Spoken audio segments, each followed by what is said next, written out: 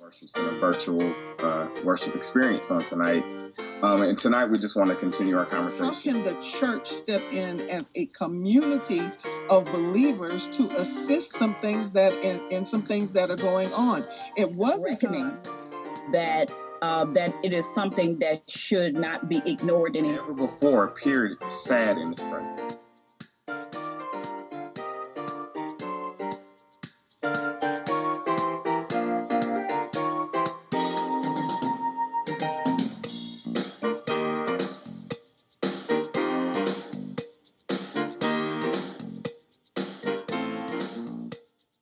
So happy to have you as a part of the Be Restored Worship Center virtual worship experience on tonight. And tonight we just want to continue our conversation in reference to moving on and just kind of dealing with what we have all seen and experienced and are going through. And definitely want to make it as interactive as possible. But what I wanted to do, and as I was kind of thinking about this whole topic of moving on and kind of where we are,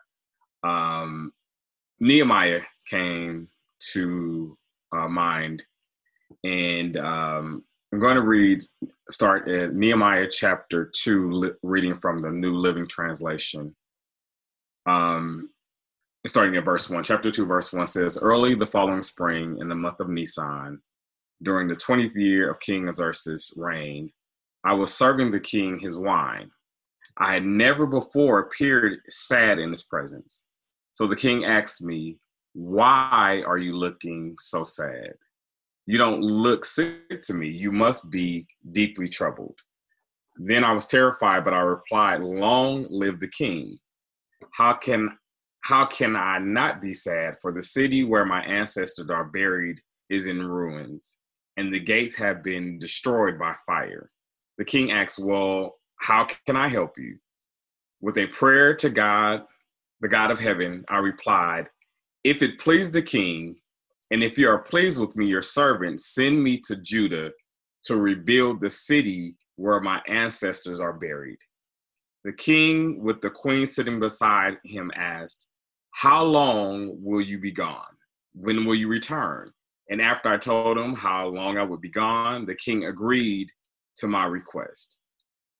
I also said to the king, 'If it please the king, let me have letters addressed to the governors of the province west of the Euphrates River, instructing them to let me travel safely through their territories on my way to Judah. And please give me a letter addressed to Asaph, the manager of the king's forest, instructing him to give me timber.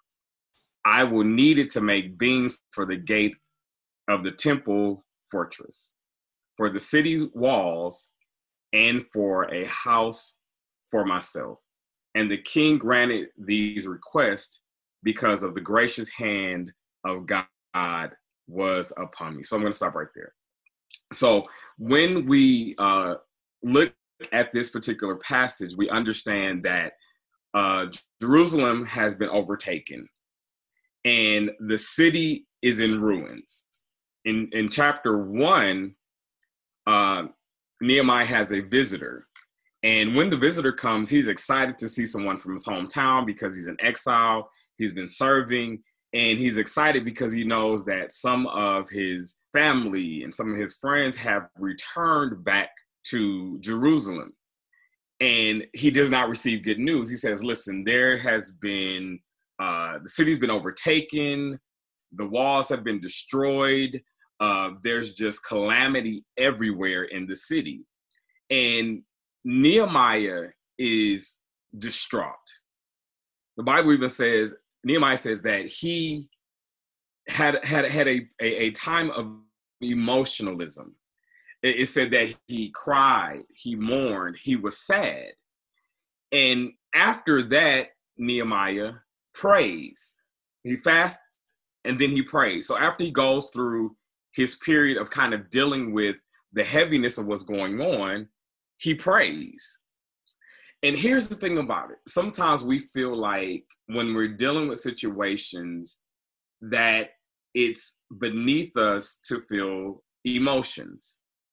But things that we care about, things that affect us emotionally. But the key is to not allow our emotions to overtake us and to be the main thing. So it's okay to cry. It's okay to mourn. It's okay to be upset. All of that, all of those emotions are valid. However, there comes a time when we have to move beyond those feelings of emotion. And then we have to seek God, seek the face of God, seek direction from God. So in this particular passage, we see that Nehemiah does this. And here's the key, that when Nehemiah spends this time in prayer to God as it relates to his home, he does that for 4 months. The Bible says he's in prayer for 4 months. So a lot of times we feel like we pray today and then tomorrow we're going to move, or tomorrow is the time that we're going to do a thing. But we also have to understand the timing and the importance of when God wants us to move, and also make sure that we hear clear direction and that the timing is going to be right for us to do what it is that he has us to do, so we can hear the strategy of God. So when you get some time, definitely go to Nehemiah 1, because it specifically breaks down the prayer of Nehemiah and what he prays for. And I'm actually going to go there. So Nehemiah chapter 1, verse 4 says this. When I heard of this, it says after he hears about what's going on in Jerusalem, he says, when I heard this, I sat down and wept. In fact, for days I mourned, fasted, and prayed to the God of heaven. Then said I, O Lord, God of heaven, the great and awesome God who keeps his covenant of unfailing love with those whom he loves and obey his commandments, listen to my prayer. Look down and see me praying night and day for your people Israel. I confess that I have sinned against you. Yes, even my own family and I have sinned. We have terribly sinned by not obeying your commands, decrees, and regulations that you gave us through your servant Moses. Please remember what you told your servant Moses. If you are unfaithful to me, I will scatter you among the nations.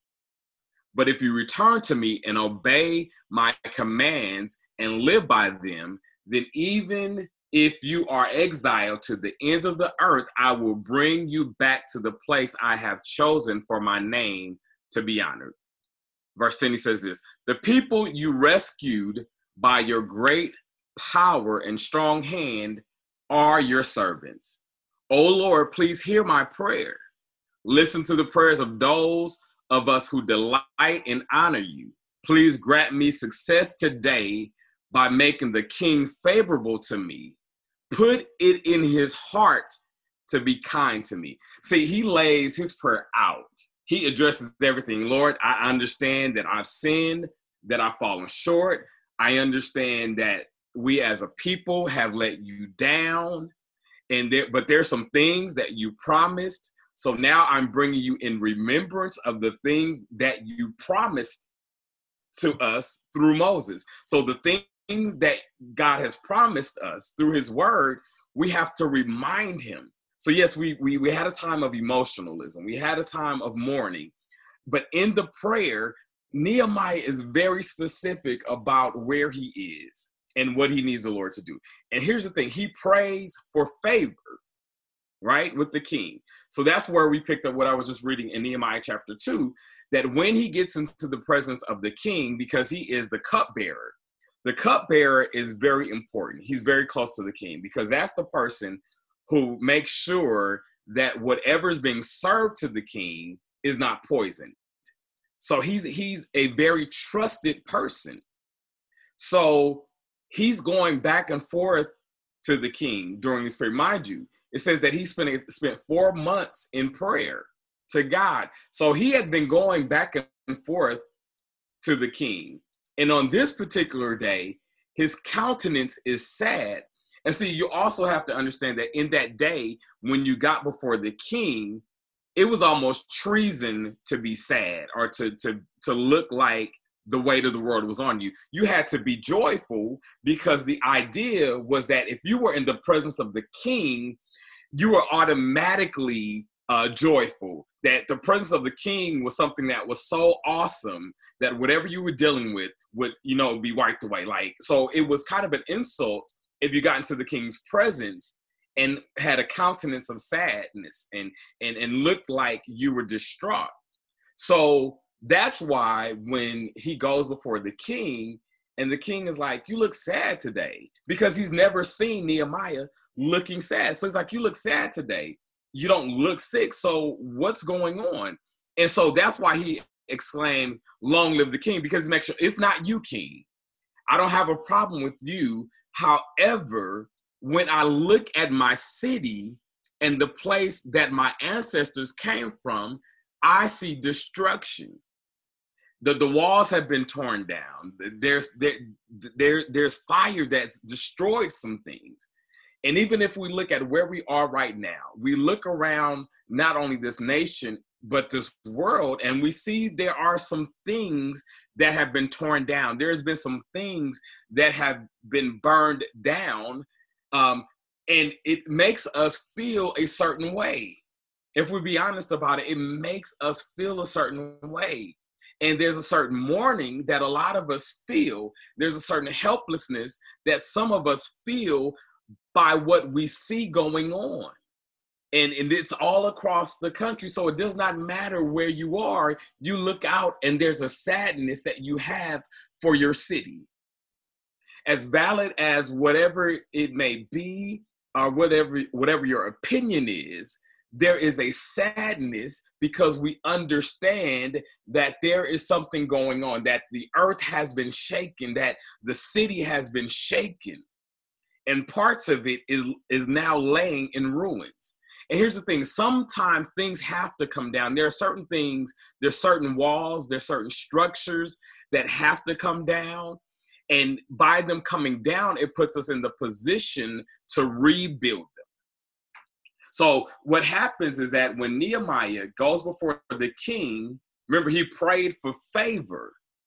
So now when he gets before the king, he's able to make his request known specifically to the king. So here's what we have to do in moving on. So we have our time of sadness, mourning, whatever your emotion is. But after that, however long it takes, you have to seek God. And after that time, when he gives you the position and the time to speak to those in authority, you have to have something to say. You have to have a plan. Imagine if in that instance that Nehemiah had audience with the king, he had no plan, that he did not know what to ask. So God is positioning you to have a voice. So you've got to be able to use your voice and know what it is and know what the plan is and know what it is that you're seeking after. Because when that time presents itself, you can't be filling around like, I don't know. I mean, I think, no, he had a plan. Say, listen, this is what's going on. If it pleases you, this is what I need from you. I need some resources. I need your decree. I need your backing. I need your support, and allow me to go back to where the destruction is. Allow me to go to where the hurt is. Allow me to go where the ruins are so that I can rebuild it. So it's one thing to sit back and feel a certain way about a thing. It's one thing to pray about a thing, but you have to have the power and the strength and the anointing in you to go to where the hurt is, go to where the destruction is. Sometimes we like to sit in a high place and look down, but in this hour, God is calling for us to do the work. Whatever your work is, whatever your thing is, you have to be in the position to do the work. We can't look for somebody else to do the work, but God is going to give you specifically a voice. in a position of authority, to someone in the position of authority. And that position of authority will manifest itself in different ways. It may be governmental. It may be in the business sector. It may be in the educational system. It may be in your neighborhood. But there are people that have decision-making power that God is going to put you in the position to speak to. And that's what we have to get to as the body of Christ and as his people. We have to understand that all of this had to happen the way that it happened. And in that, we cannot be silent. We cannot stay behind the walls and then look for someone else to speak power to authority. We can't to speak truth to power. We can't sit back and let other systems and other things take that place. But the church, the kingdom of God, the true church, we are the church, has to use our voice to speak up to whatever the situation is, and then be prepared to do the work. And isn't it amazing that at this time around the country, the physical doors of the church in a lot of areas are closed, but the church is now more open than it's ever been. So we don't have an excuse of staying behind the walls, because sometimes we get comfortable behind the four walls of the church. But God has now put even the church in a position that we are forced to come from behind our church walls and help rebuild the walls of the city. Wherever your city is, God has given us the ability and the power in this day and age to rebuild the city. So whatever your city is, whatever it is, whatever your voice of influence is, you have to be able to have a plan so that when you come before that person of authority, you can speak with knowledge and understanding. He knew what was going on. He knew what had happened. He knew that Jerusalem had faced war, that the city's walls, their defenses were down, that the structures had been destroyed. He understood that the people had turned away from God. He understood everything that was going on and could speak to it. But not only did he know, but he saw within himself that I have to go do what I believe that God is calling me to do in this time. So in our moving on, we have to really seek God to say, okay, where is it that I need to go? What is it that I personally need to do, both individually and as a ministry? Where is God calling us to go to rebuild, to speak to society, to speak to governments, to speak to business, to speak to education? Where is it that God is taking you? And then when he takes you there, you've got to maximize your time. Because when that moment happens, those moments are God moments. And oftentimes you will not get that opportunity again, not in that way. So Nehemiah used that moment in the presence of the king to address everything that he wanted to address. And the king had favor upon him. Remember, he had prayed to God, God, give me favor.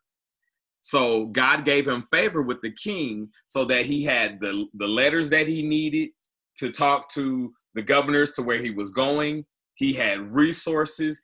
Everything that he needed, he had. He had everything that he needed.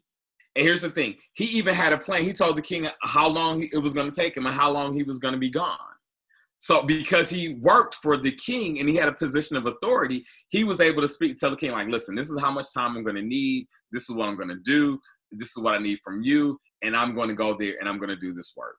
And even when Nehemiah got there, he faced opposition. So we understand that anytime we're doing a work, we're going to face opposition. So the neighboring jurisdictions, the neighboring kingdoms of Jerusalem, they scorned him. They wanted to, hinder him from doing the work. But Nehemiah stayed committed to what he was doing. And we know based on the information that we have, it took him 52 days to rebuild the wall. So in 52 days, he was able to rebuild the wall. And the wall symbolized strength. It symbolized protection.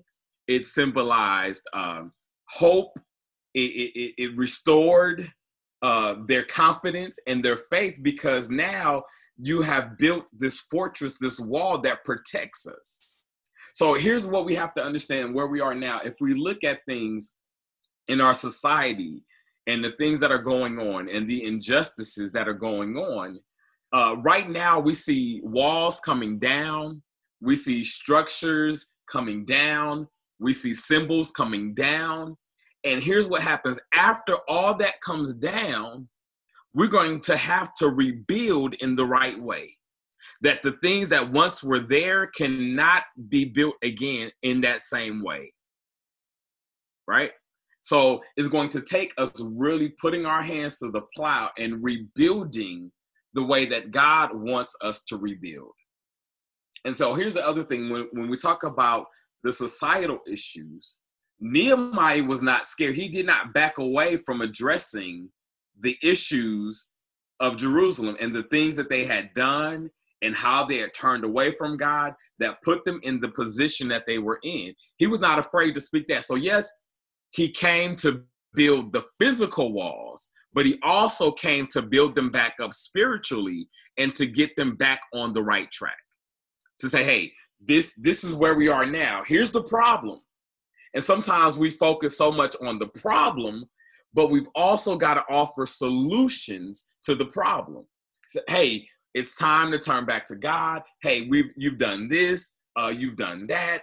Hey, I'm guilty of this. Okay, that's water under the bridge. But here we are today. And how do we move forward and address how we move forward? We know the problem. We know the issue, but how do we move forward?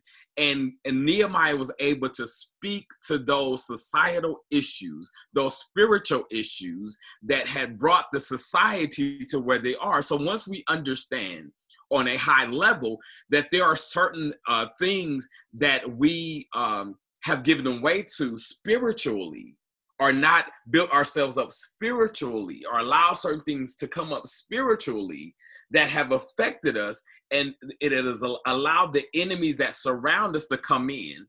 And then we see destruction happen. We see the walls have been destroyed and things have been burned because the enemy has come in and destroyed those things. But all is not lost. Again, that's the problem. That's where it is. But we can't stay there. We have to have solutions. So I'm going to pause right there, because I want to, if anybody wants to chime in and has something to say, I don't want to just talk, but I just want to stop right there. So we've dealt with the emotional part of moving on. We've dealt with the societal part of moving on and how we have to speak to power and use our voice. So does Apostle Belinda, Elder Cynthia, anyone want to chime in where we are right now? Now we'll keep moving. I just want to, questions or anything where we at. Hey, I'm loving this tonight. This is great stuff. Dealing with, how do we get past the pain? We've identified our pressure points, and we all know what those are. Even people who have been in denial about things being a point of pain for us are now coming at a place of reckoning that it is something that should not be ignored any longer. And so now that we have that out of the way, I hear you tonight. Now that we have that out of the way, how are we going to move forward? How do we really rebuild? I think that one thing that we need to take a pause and look and identify our community. I think we need to identify our community. Who is our community? Who are those persons, and what is the group that will help us to be able to move forward? Because you can hang with the wrong crowd and end up still being stuck in a rut, because some people like to pacify the pain a lot longer than those who are trying to actually progress and move forward and get, they're tired of being depressed. They're tired of being broken and without any hope or help. And so you got to be able to identify who your community is and who's going to help you, who's going to be, who can you actually rub shoulders with, you know, in this season. It because in some cases it may not be who you were doing it with before, because they may not want to move forward. They may not want to help rebuild. They may not want to. And I heard you talking about, you know, Nehemiah, but my mind actually went also to Esther. You know, because when she went in for the king, she was like, I'm going in with purpose. I'm going in to save. I'm putting myself on the limb. I'm putting myself out here. She was like, listen, if I perish, let me perish. But I'm going in to see this king, and I'm going in not just for myself, but I'm going in for a whole people. And so she recognized what her position was. And I heard you say that, that we must be in position, and we got to have a plan when we get in position, you know. So I think that all of the time that we are spending, you know, being away from our regular community, the way we are accustomed to, I think that we have to maximize this time that we have and start and get past the woe is me part. We're mourning. All right. You guys didn't tell me that I was supposed to wear black tonight because this was a mourning period. We were mourning tonight. But, you know, but we've got to move. We got to get to moving now. And I'm telling you, Pastor Micah, I want to be around a people, you know, that my community is a community of people who are ready to move forward. People who are saying, you know what, we might get a couple of more blows. We may go through a couple of more battles. We may have to fight just a little bit more, but we have a plan. Right. We have a plan to get out of this. And so the plan is to bring us up out of the emotional, the emotional and the depressive state that we've been in. This has been a very traumatic experience for all of us. And so individually, but we still have an assignment for the kingdom of God. We still have that assignment. And so what are we going to do? We're just going to keep laying down in it and wallowing in it and saying, oh, woe is me and woe is my people. You know, are we just going to continue along that vein, or are we willing now to say, you know what, let me roll up my sleeves. You know what, let me dust off my battle tools. Let me pull myself up out of this one. Because having those people, again, I'll go back to the community of having those people around you that say, oh no, we're not going there today. No, we're not going to stay there today. I feel you, but can we move forward? So that's what I would say for right now. Yeah. And one of the things that really hit me when you were talking about Esther. So when we look at Esther as well as Nehemiah, they used their voice on behalf of their community, their people. It was not about them at that moment. Like, it wasn't about seeking. A lot of times, even in church settings, a lot of times when we talk about having favor or God bringing us in front of people of influence, a lot of time it's self-based. It's, yes, you're going to speak to somebody or come in contact with somebody that's going to propel you forward or help you to do, which is fine. But however, where we are right now, you got to use wrong time, wrong season for that. For everybody out. That's not this season. We're not in that season. But here's the thing, though. Even when you look at this story, when Nehemiah is speaking to the king about what he needs to rebuild, he also throws in there, I'm going to need some lumber to build my own house. Yes. So he still addresses the small piece. So it's not that he didn't get anything out of the situation, because he understood, hey, I need somewhere to live. So in my resources, I need this to build my house, but that's not my purpose. So he was able to build something for himself, but he was about the work. He didn't go to him like, King, this is what's going on with me. I need some money because I need this new house. I need this or that. He didn't speak about any of that. He wasn't over there saying, can you hook a brother up? Right. Yeah, but he was like, I am sad. And the reason I can't be happy right now because this is what's going on with my people, with my community, where I've come from. So there was a countenance that because the king says, I've never seen you sad. I've never seen you look so heavy. So that caught the attention. But he was able to transition that to say, hey, this is why, but I got a plan. I don't plan on staying sad. I don't plan on staying distraught, but you have the authority and the power to back me up and give me the resources and the support. So if it please you, here's my plan. I need this to do this. I need this letter. I need lumber. This is everything that I need to make this happen. And I'm going here. If you let me leave, give me a leave of absence from my job. I'm going here, and this is what I'm going to do. And because he understood also that the king didn't have to let him go. So that's why he chose his words very carefully. Sometimes it's not what you say, it's how you say it. Yes. And he understood that. So he spoke in reverence to his position to say, if it please you. You know, and sometimes we feel like, well, I'm not going to back down, you know, whatever. I'm just going to come with it. And I'm going to just say, I need to do this. Sometimes you got to we have to learn how to speak in certain settings. In certain settings, it may take just coming straight. And then the different setting, we got to know our audience. Yeah. And in this season, we have to know our audience and who we're speaking to. Some people, we can throw the fist up and come straight for it. Some people, we have to sit down and have a dialogue and a conversation. Each one of us have been in those positions within our life.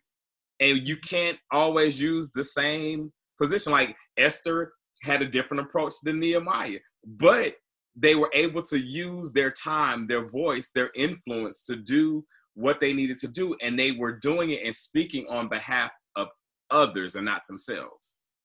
So this is where I'm glad you all mentioned. I'm sorry. This is where I think it was good for for you mentioning where the church, the body of the believers is at this point, that we can't approach things as we have done in the past, my for and no more. We really got to go from the standpoint of we are representatives. I was thinking on the way home today how can the church step in as a community of believers to assist some things in some things that are going on. It was a time when the church was the leadership, in these type of matters that are going on. But now we've become so self-centered about, where we are and how we're going to build our own kingdom, if you will. So right now, the voice really should be the voice of the community, what the community's needs really are about and what the community's needs are on behalf of the people. So this is a time where the church can really become the servant leaders that we are supposed to be. In which case we are representative of the people. And it's not just the people that are on our roll. It's the people that, have a need in order to become that servant leader. So yes, I see the Nehemiah and I see the Esther. So when the next persons come up as representative of the church, we need to take note. As it's been mentioned, of the fact that we're not there just for ourselves, but we're there on behalf of others. I was in a conversation today. This is how this is really kind of striking home with me today. I was in a conversation today with my boss, and I don't have certain background that he may have, but I'm a visionary. And so in being a visionary, maybe I can see some things that maybe you couldn't have seen from your angle before because you're too much in the thick of it. Everybody's power. But wait a minute, let's take a step back and see the whole picture, see the whole forest as much as we can of it in order to move forward. So everybody can move forward. It's not just a moving forward just for ourselves, it's a moving forward for the general body. I agree, and I think that one of the things I think that in terms of having the plan and having our plan and having our strategy together is that everybody needs to be represented at the table. It used to be that only this core group of leaders were the ones who made the decisions, or the ones who had the right, or the right, so to speak, to discuss matters. But if we look at how things are rolling out, in our world right now, there are multiple generations that are on the front lines.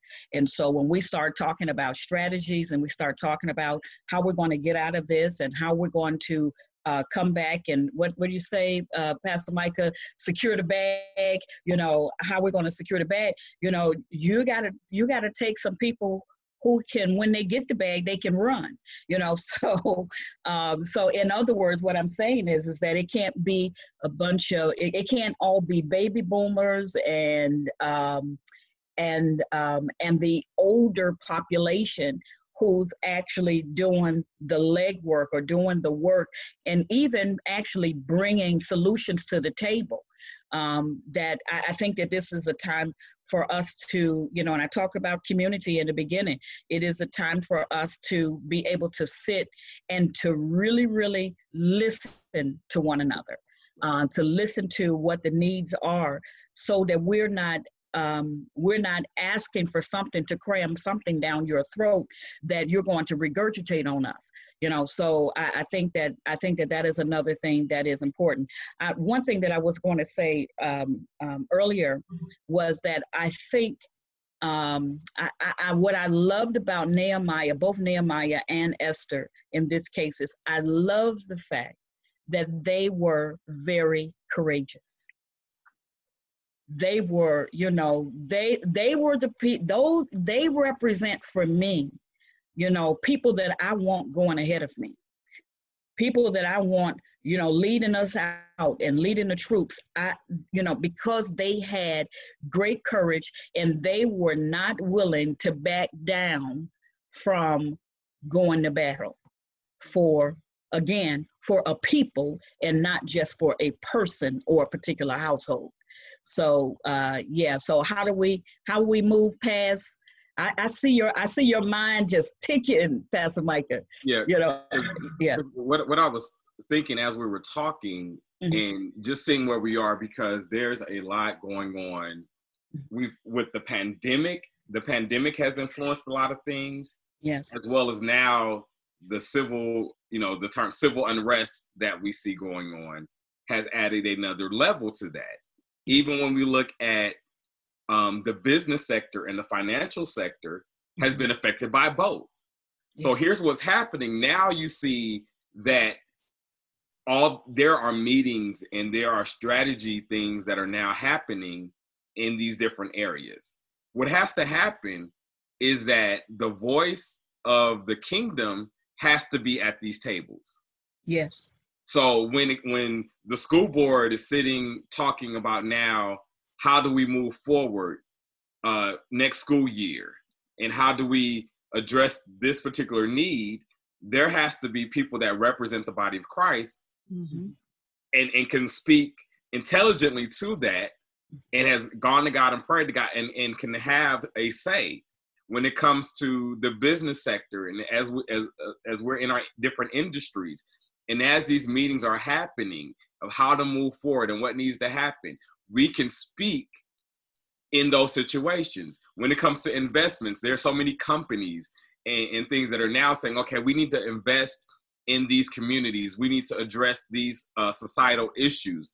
Where do we spend the money? Where are the resources? We have to be able to be at that table and speaking to those things on behalf of our community. So in all of these different areas, even as it relates to the body of Christ and the church and how the church itself moves forward, we need real godly people in those conversations representing the body and moving the body forward, not somebody who's self-centered and self-focused and trying to build their kingdom, but to really build the kingdom of God. We have to be in every situation and in all these settings, speaking to those situations and using that, the influence and the voice of God and the Spirit of God, and being a part of that. Because as these new norms are starting to be addressed, and these issues are starting to be addressed, and these plans are coming forward, we can't just sit at home and not say anything and not speak. We need to find out where these meetings are happening. We need to find out what's going on in our community. Once we define what our community is, if it's where you live or if it's where you worship, whatever, or where the community where you work, wherever you're spending time, or where your children go to school, because sometimes your kids may not be in the same neighborhood if your children don't live in the same house as you, especially those of us that are fathers. You have to find yourself speaking and coming to the table and not just seeing the email or seeing the announcement like, oh, well, somebody else will do it. No, we have to make sure that we are represented in these situations and at these tables, because it's happening. And now everybody's sitting back, okay, here we are, what do we need to do next? Like, as you're saying, Apostle, everybody's saying, okay, what do we do next? And they're setting up these meetings, they're setting up these conversations, and we have to find ourselves in those conversations. Mm-hmm. And the truth of the matter, Pastor Micah, is that these meetings are going on right now. Yes. And they are, and it behooves us not to find out where the meetings are, but become knowledgeable about, they send out agendas and things like that of what's being discussed at the meeting, so you can be fully prepared when you get to the meeting to speak specifically to what's on the agenda. And then if there are other things that need to be brought up, to ask God, is this the time? Because sometimes you got great ideas, but it's the wrong time, for it to come out. Or you need to speak with someone one-on-one before you put it out to the general public. So it's things like that we've talked before about our circle of influence. Well, guess what? This is here. So our circle of influence is making that step in the community and representing God well. There was a situation that recently happened with the World Health Organization, where one of the members spoke out something in reference to the coronavirus and so forth, only for it to be pulled back, because that wasn't really the voice of the general body of those persons on the board. And so we've got to make sure that what we say, we are representative of the full community, or the majority of the community, to see what the needs are specifically for them, and come to the table packed with your knowledge. You've done your homework before you got there, in order to make sure that when you put something before the king, if you will, it is something that the king can hear. Yeah, I'm sitting over here and trying to be quiet tonight, but I'm going to go there. I think that we are. Unfortunately, as it relates to the body of Christ, we have gone through a season where the prophetic had been perverted. Mm. Yeah, the prophetic office had been perverted, and so there is a requalifying now for a prophetic voice to be believable. Mm. Because there is, I see you, Pastor Mike, you're like, oh Lord. Yeah, but we've got to, what was it last week? I think it was that the Lord gave me the word about sanctify yourselves. Mm.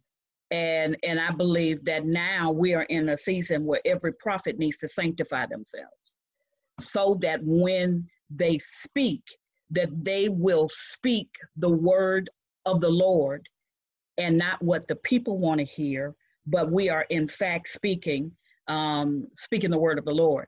I think that we gotta bring back the because now is where the prophet really should be speaking, could be speaking, if we had not messed it up with a bunch of foolishness. Yeah, I said that. Mm-hmm. You know, I think that we've got to, you know, that now. So that's my challenge right now to the mouthpieces, people that have been called by God to speak. You know, we talk about, I'm going to the nations. The Lord sending me to the nations. Yeah, maybe perhaps. But if we're gonna go to the nations, we got to go in the name of the Lord, and not in our own names. Right. You know, and not with all that extra fluffy stuff that doesn't even compute for the season, the time and the seasons that we're in. And so, so I believe that, so when you talk about having that, you know, making sure that the body of Christ is represented at the table, I think that, you know, they're making all kinds of plans. But we need to, if we're going to the table, we need to send our best voices. You know, who among you, who among you is the Spirit of the Lord upon to be able to speak it? And that person may not have been ordained a prophet by the people or by the church, but God may use them to be the ones to go in and prophesy on our behalf and say, thus saith the Lord. These are the things that we're going to need, even where it relates to economics. You talked about what are the things that, you know, what are the investments, you know, where should we be putting our dollars now, you know, that's going to be meaningful later. I believe that there are prophetic voices who can even speak to that if they will allow themselves to be used by God in the season, and not just to equip their little group, you know, just their little pocket of people, because they want to make sure that their connections are the ones who will still be the ones all holding the bag. And so then we get back into the same situation where there's the inequities across the board in terms of who has the wealth. Well, if God has allowed for the systems to be torn down, then if we're going to rebuild them, we've got to rebuild them on a sure foundation and something that does not look like what we just got delivered from. Now, we just got delivered from it, but what are we being delivered to? You know, what are we willing to be delivered to? You know, so I'm, you know, I think that we're sitting on the edge of something very great. And I will go back with it in terms of the prophet. Now, you know, you guys know I got a little old school in me. But I remember that when prophets showed up in a city, when they came to your town, they came because God sent them. They were not booked up 6 months in advance, not coming to bring the word of the Lord. When they came and spoke what God gave them to do, and there was an order about how they spoke it. When the Lord sent them, the Holy Spirit sent them into a city to speak a word. When they got there, it was like they would get off the bus and show up at the church to see the pastor that the Lord sent them to that city to meet and to give them a word from the Lord. That's old school. That's old school prophets. They were sent. Even in biblical times, the prophet didn't just show up in the city. He had to be summoned to a place. It wasn't because they needed to book their calendar. It was because the Holy Spirit sent them with a direct word from the Lord. And when they finished, they would go into the city. I know, and I'm telling the truth. There are some people from back in the day that know that this is how this thing worked. You were at a church, Pastor Micah, where I know they showed up like this at your church too, where when they came into the city, they would go straight, they would get off the bus or get off the highway and go straight to that church. They wouldn't even check themselves into the hotel. They wouldn't go get a bite to eat. They would go straight there and go and tell that pastor what thus saith the Lord. And then it would either the pastor would receive it or they would reject it. And once they gave that word, the prophet would be gone. Unless that pastor said, you know what? Now I know this got to be God. So can you stay over and talk to my people? I want to give you some space to talk to our people. And they would and if the Holy Spirit had given them the release, they would stay in the city to release a word to those people. And then if the pastor wanted them to stay over, a little while longer, they would either have the release from God or not. But they didn't go from one church to the next church. I'm getting in trouble, but I don't care. They wouldn't go from one church to the next church. It wouldn't be that they would get on the circuit because they had prophesied, something that came to pass right away, and then the next pastor wanted them. And so then they float around the city. It wasn't like that. They were sent by God. And so I believe that God is restoring the order of the prophet in his voice back into the body of Christ, so that we will hear from voices that are purified in the presence of God, that have been vetted by the Spirit of the Lord, so that when we need somebody to speak on our behalf, that is there a word from the Lord? That wasn't just a preach word. Is there a word from the Lord? Is God saying something to us as a people? And who will go up for us, mm-hmm. and who will speak for Zion? Yeah. So that's I don't went off, but that's it. Because even going back to Nehemiah in chapter 2, he was doing a physical building, but he also was bringing order to Jerusalem. Yes. It was like, hey, y'all missed the mark. This is what's going on. This is where, this is going on. That you guys have gotten away from God. You've gotten away from the things that brought you here. So this is how it's going to be restored, because he promised it to Moses. Like, if y'all just come back to him, he's gonna bring everything back. That's all you have to do. That's what he told God. He said, God, I understand. You said if we turn away from you, you was going to spread us. But if we come back, you're going to have favor on us. You was going to shine on us. You were going to cause us to grow up and prosper and all that. So Nehemiah he took that word. So not only was he building a physical wall, it would do no good for him to just build a physical wall and still have chaos going on in the hearts and the minds of the people. So he understood that with his voice, that he used his voice now for his community to say, hey, we have to really get back to God for real. Yeah. Not just and when the story, they got together, then later on, they went their own way again, which would happen with the children of Israel. We understand that. But for that period in that time, Nehemiah spoke and did what he had to do, and he stayed there as a governor. And then once his work was done, guess what? He went back to serve the king again. He didn't say, oh, well, I built this wall. I done got everything in order. I'm the man here. He left. Put my name on the building. He didn't say that. Yeah, no.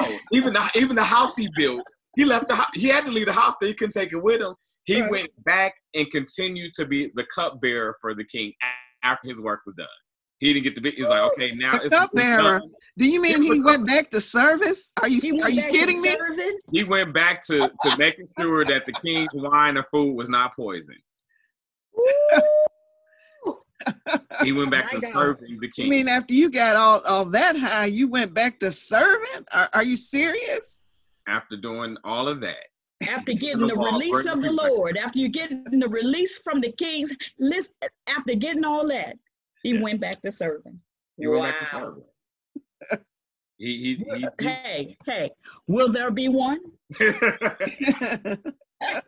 And I think Yeah. it's a key Oh point my. because sometimes we feel like we become too big to serve, Yeah. Mhm. Yeah. or that serving us. is beneath us. Help But us. actually, had he not been a servant, he would not have had the voice and the closeness and the position The to do audience. what he did. Because Yeah. sometimes serving puts you in places that having other positions don't put you in. Mm-mm. Sometimes you can be a leader or a governor or whatever that position is and never get the opportunity to, because you got to make an appointment. You got to do, they may want to talk to you, they may not. But as the servant, he had daily access and audience with the king. And then when the timing was right, he used that audience to say, this is what's going on. This is what, because he served faithfully. And so even in that, we have to understand that because of his faithfulness and because he did it with joy, the king noticed that one day that he wasn't serving with joy. It wasn't that it was a hard thing for him to serve. It was just his heart was heavy. So the king was trying to figure out what it was. Like, you don't look physically sick. You must really be depressed. Like, something has to be weighing on you because you always serve me with joy. And so that's the key. Wherever we are, we have to do it with a sense of joy and pride. And so after the work is done, go back and serve with joy, because it puts us in a position. There's things we learn being in a place of serving. And I'm sure that even in Nehemiah serving, he understood the personality of the king. He understood his likes, his dislikes, because he had that place with the king that other people did not have. So he was able to go in and say exactly how he needed to say it, the way he needed to say it. That's why the first thing he said was, "Long live the king," because he understood. I gotta give you some props. It's not you. Long live the king. It's my pleasure to serve thee. However, I can't help but to be sad because this is what's going on. You know, This is a whole, I'm just sitting here and I'm saying, this is a whole series on serving. On serving. Just on serving. I know we were talking about moving. How do we get from move out of pain? How do we get away from the pain points of this season? But it's very powerful.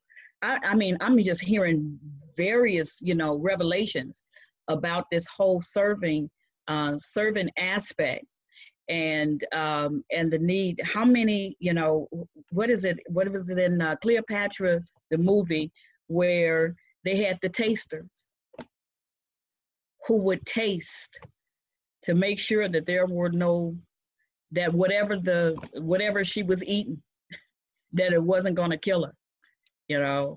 That position is one of the most trusted of any of the other servants. That you are the closest to the king as a servant, because he literally puts his life in your hand. Yes. Literally. Yes. Wow. And then in one of the things you kind of touched on was economics. And the thing that we also have to understand is that there was an economical piece to this, that there were certain resources and things that he needed to do the job. And he used the resources for what he said he was going to use them for. And so you're trying to tell us he was honest? He was honest. He said, I need this. He laid out everything he needed. He had the resources. He went and he accomplished the work. Even the part about building the wall, they said in 52 days, which means he went in working. Had the people around him. Even the neighbors was trying to present opposition. But in 52 days, he rebuilt the wall.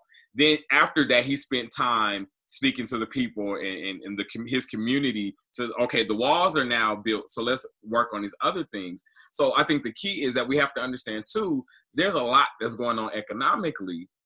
So we have to make sure that the resources that we do have, that we're investing first in the kingdom of God, but then also outside of that, where is my investment going to be going? Because we don't want to be like with the one talent and go bury it. You know what I'm saying? We want to make sure that we're utilizing the resources and the things that God has given us also that will help to build the kingdom of God. Because here's the thing we have to understand, that oftentimes when there are financial situations that happen, or financial ruins, or financial calamity, I've looked at stocks, and the stocks in some areas is low as it's been in a very long time. Mm-hmm. And even in just something that simple, praying to God, like, God, I want to be able to be a good steward over what you gave me. Where do I need to invest this money? Yes, I'm going to give it to the church, but then outside of that, what is going to cause me to prosper so that I will have more to give to the kingdom, that my family, because what we're supposed to be doing, we're supposed to be leaving an inheritance. And right. So what is it that I also need to be doing in this season and in this time to help to leave my inheritance for my children and my children's children? Because we know that in times past, when there's been a recession or a Great Depression, those that made wise investments, they became wealthy or obtained great wealth because they took the little bit that they had and invested it in the right things. So we have to look at things from we have to play the long game in a lot of things, because a lot of things we want instant gratification. Mm-hmm. The wall was not built, even though he built it very quickly in 52 days, he didn't build the wall in a day. It says that even before he went to the king, he spent 4 months in prayer before he even opened his mouth. 4 months in prayer before he even said anything. So understanding that sometimes we have to play the long game, and even what we do in investments that we make, whether it's through tithes offering, whether it's through stocks, whether it's through investing in someone's business to say, hey, I'm going to partner with you. We have to understand, because a lot of people want a quick turnaround. Mm-hmm. And so it entices us to get into these these multi-level marketing schemes. Pyramids. I can turn your 100 into 1,500 in a month. Mm-hmm. But if we understand true wealth and building, we understand that $100, it may take some years to get $1,000. You know what I'm saying? So once you understand that, but it also, I've had this conversation with a few people, that when we look at it just from a economical standpoint, just on the surface, that equates to ownership. So a lot of times when we're talking about certain industries or certain companies, we don't have a voice, or we feel like they turn a blind ear to what's going on in our community. Guess what? If you have stock, you now have ownership, which gives you a voice. So imagine if we, even as the body of Christ and as our community, start to put those funds together and change the narrative. It's one thing to boycott, which is great, but it's another thing to buy the block or to buy the company. And guess what? When it comes time for the shareholder meetings, when it comes time for the board meetings, you now have a voice. They will send you, like the companies that I've invested in, they send you, when it's time to vote, they are sending you the information, because now you have a voice. Mm-hmm. Now you have influence over what's going on. So it eliminates the whole thing. Well, this company doesn't care about us, and it's true. But once we start to make investments and create that wealth and that ownership in these companies, and the thing is, like, sometimes, and I think we don't do a great job, and this is going to a whole nother arena, but we're just touching on moving on. We aren't taught about stocks and investment a lot of times. And the narrative is that you need a whole bunch of money, but any of us that have actually gotten started realize you don't need a whole lot of money. Nope. But the information is not there, because there are certain gatekeepers that don't give the regular people the information, and the information sometimes is not always easy to navigate, or it can be scary. But even in this, as we're talking about moving on and using our voice, is that we have to find those that have the knowledge and can actually give guidance even in that area, so that we are not left behind, first as a community, as a body of Christ, as an individual, and we're not leaving wealth on the table. He's given us what? The power to get wealth, right? So there are multiple things that we have to be doing, even in this season. It may seem dry. It may seem like when you look at the stocks and you look at business and, this company going bankrupt and this company having to restructure, it's also the time of opportunity. And we have to position ourselves to be in the place that we can seize upon the opportunity, because here's what's going to happen. And I'm going to drop this here. There is a lot of things in a lot of industries that are suffering right now. Let's say, for instance, cars. I'm going to just speak because we love to talk about cars and new cars. Their cars are not being sold right now. Right. So you have a lot of dealerships, you have a lot of manufacturers that are going to, in a few months, are going to have to be moving these cars. So guess what happens? Now it puts you in a better position to use your finances and not break your bank, because now you're going to have the bargaining position, and you have to understand the market to say, hey, this car that at the beginning of the year, they may drop the price $10,000 when it's time for me now to go to the table. So in understanding that there are certain things that you may have wanted to do or invest in or buy, if you're patient, and it takes prayer. See, that's the thing. We try to separate. God, I'm praying, God, show me when it's time for me to move in this. I don't want to move ahead of you. If I'm buying a house, God, let me watch the market, because the house the price may be coming down. I may want to take a vacation that's coming down. Those things, we have to have our ear to not only what's going on in the natural, but I don't believe that God and the Holy Spirit is separate from what we do in the marketplace and what we do financially. It's part of the perception. Yes. It's part of the changing of our perception, of looking at things from a different angle. And getting the whole view of what it is that God is trying to do. It's like, sometimes your view is about timing, not to be in a hurry. You talked a few weeks ago about don't rush, and learning to not rush through things, because there is an appointed time for everything. Ecclesiastes talks about time. If you want to know anything about time, go to Ecclesiastes and read that scripture. It's a time for everything. And so right now is a time for us to figure out how we're going to move past where we are, that we're going to pick up the pieces, and we're going to move forward, and we're not going to leave. What you said, we're not leaving anything on the table. Everything that God wants us to have in this season, we are not leaving it on the table. We are, as you say, securing the bag. We are going to secure the bag. It's actually already in our hands, but we don't know that that's what we're looking at. But it is already in our hands. It's already in our view. It is accessible. It is obtainable. It is worth not blinking about.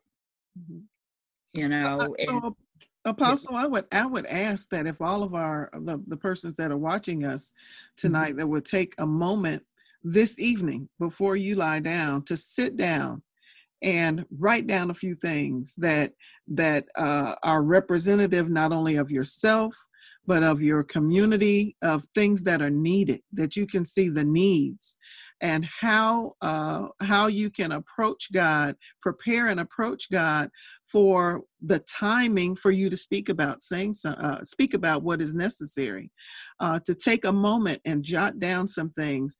A lot of our inconsistencies are because we put one thing out there this time, and then we put something else out there another time, and we're not being consistent. But if we've got something, an outline or what have you to go by, to look at some things and approach God and say, Lord, is this what you want us to do?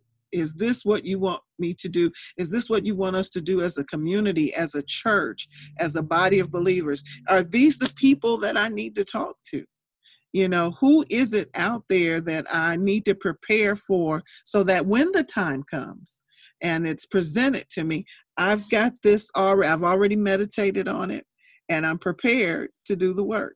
So I ask that people would sit down tonight and just jot down a few things. It doesn't have to be a whole laundry list.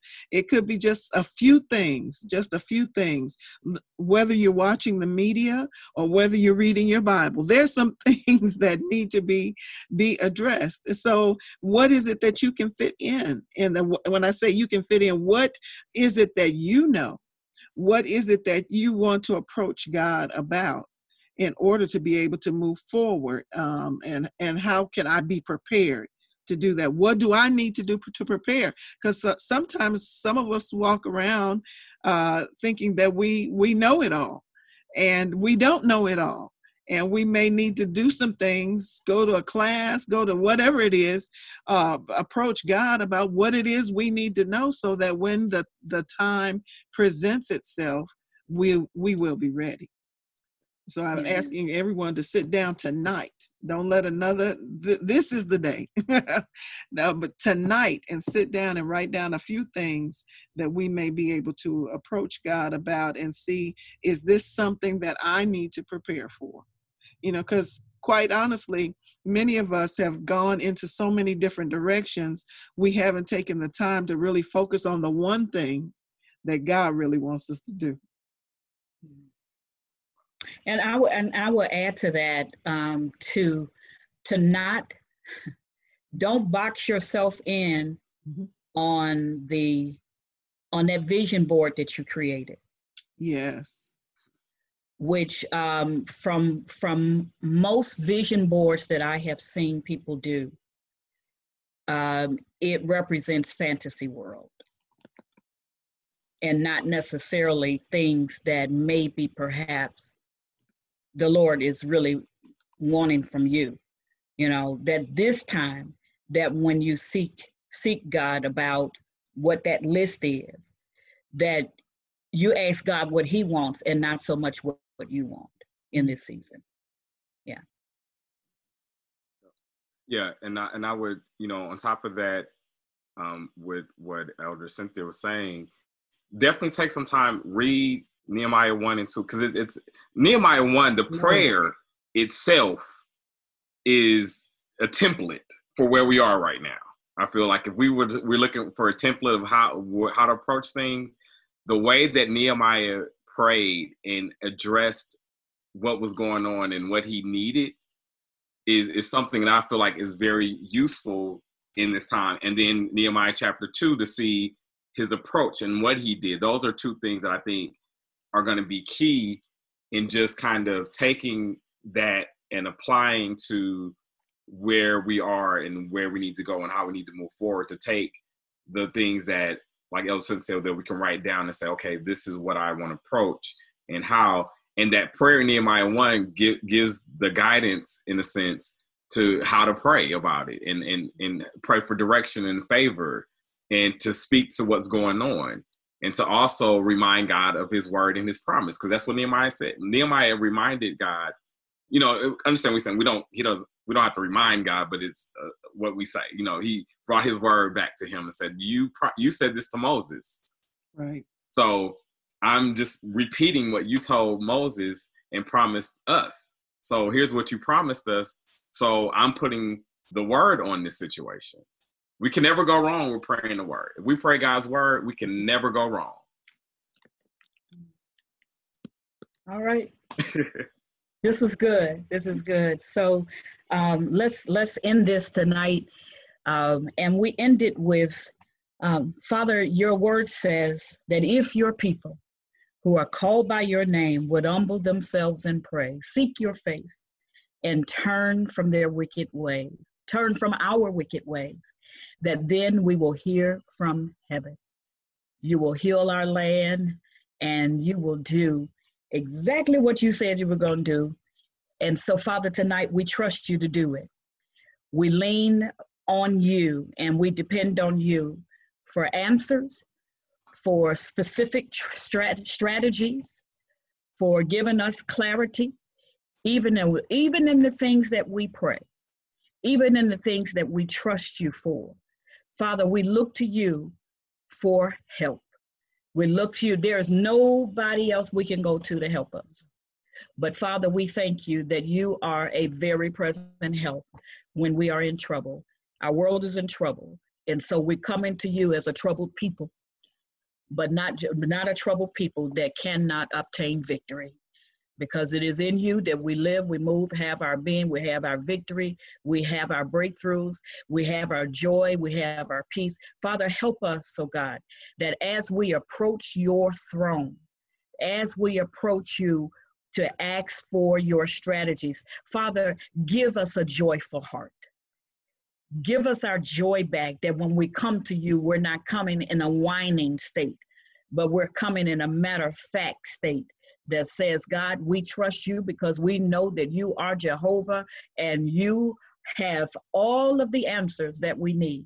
And so, Father, we trust you for, in Jesus' name we pray. Thank God. Amen. Amen. This has been awesome. Thank you guys for joining us on Facebook. Just keep following us, and the Lord bless you real good. All right. Good night.